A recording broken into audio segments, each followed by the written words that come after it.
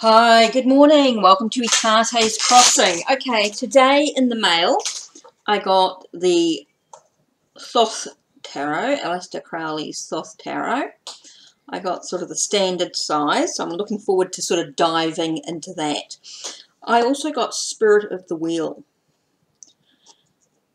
So I'm quite interested in Spirit of the Wheel meditation deck, so I'm looking forward to sort of diving into that. I have had this deck before, but circumstances and everything, so I'm looking forward to sort of diving into that as well.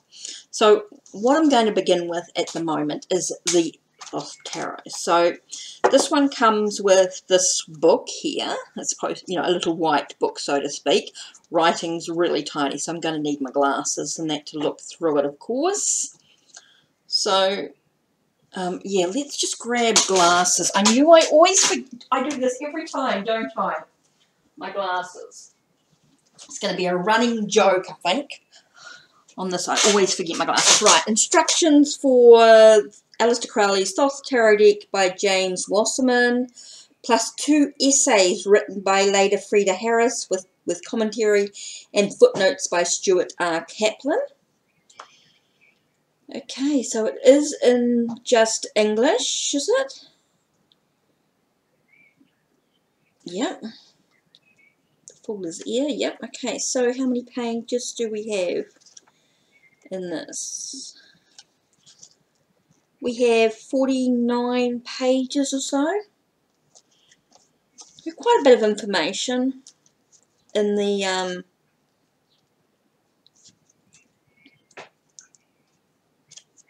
card. So you've got sort of, it starts with the tarot and its application. Introduction, tarot and its application with some spread, which is quite good. Yeah, so there's quite a bit there. Then you go through the major arcana. Then it's a quick look at the wands, cups, swords and discs, and then you go into a bit more suggested reading list. The Tree of Life with tarot attributions, a brief commentary from the publisher, exhibition of playing cards, the tarot, 78 paintings according to the initiated tradition and modern scientific thought with other occult and alchemical designs. There's quite a lot into it. The 22 trumps with a bit more information there. Then it goes into each of the suits with quite a bit of information. And then it's got Berkeley Galleries, 78 paintings by Frida Harris. It's got another sort of essay, which goes into quite a bit. Again, you're looking at the trumps, the catalogue. Wow, there's quite a lot of, it talks about the paintings and things, and the suits. Well, so you get quite a bit in it, so it's going to be something I'm going to have to study, of course. So let's have a look at the artwork. Let's have a look. So we start with the Magus. We do start with 1. The Priestess. I like the size. I like the feel of the cards. They feel really nice. Definitely get a better look at the artwork than I usually have the mini, of course. Those that have followed my my channel will know that I normally just use the mini, so it's quite nice to have sort of a bigger deck. We end with the full. Okay, so now we go through the wands. So we've got Knight of Wands, Queen of Wands, Prince, Wands, and Princess with oppression, strength. So you go through. I do like having sort of the keywords on the bottom of the cards. It does sort of help to expand the knowledge of these decks. Just learning the court cards, I think, is quite a and there's so much more involved when you look at the zodiac signs and the elementals and all. There's so much involved with each of the cards. It's just the astrological deacons and all that sort of thing go into it. So yeah, you can sort of see the imagery of each of the cards. So yeah,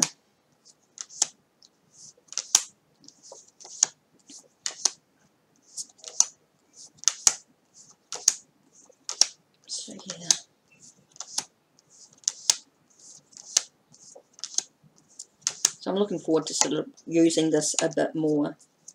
Of course, it's got its extra card there, of course, and then it's got the Auto Templi Orientis.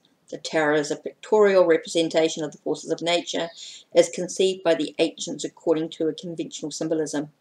At first sight, one would suppose this arrangement to be arbitrary, but it is not. It is necessitated by the structure of the universe, and in particular of the solar system, as symbolized by the Holy Kabbalah. Aleister Crowley. So yeah, I'm looking forward to sort of diving deep into the Thoth Tarot. So let's see what today's card I'm going to focus on today. I look at, whoa, okay, so straight away, I think this is what's really important for me, was the art. Okay, that's card number 14. It would be what you would call temperance, and to me this is very much about moderation. There's transformation through moderation, allowing us to sort of develop our own abilities to look at how things merge together or blend together to create something new. This to me is a very alchemic card. It's very much about putting things together to create something new. Very much about blending things, about moderation, about bringing things into some sense of balance, if you like. It's an interesting card. So there we are. Let's have a look and see what, let's have a look at some of the meanings of the temperance. Let's have a look here. So what do they say here? It's art, okay.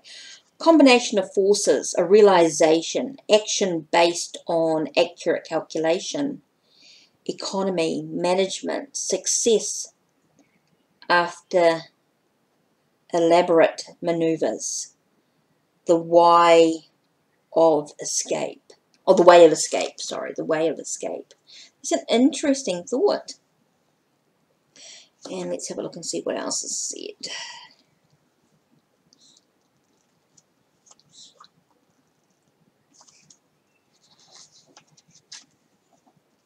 Oh, it's got a bit more. Okay.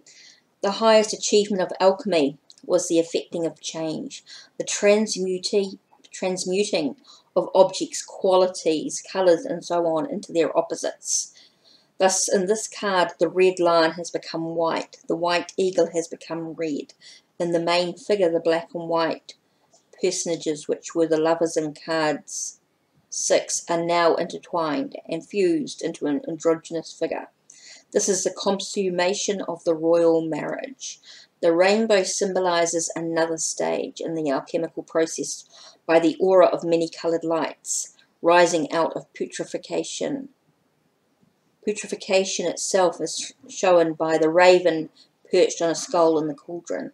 The consummation of the whole art of alchemy is proclaimed in the glory with its inscription, Visita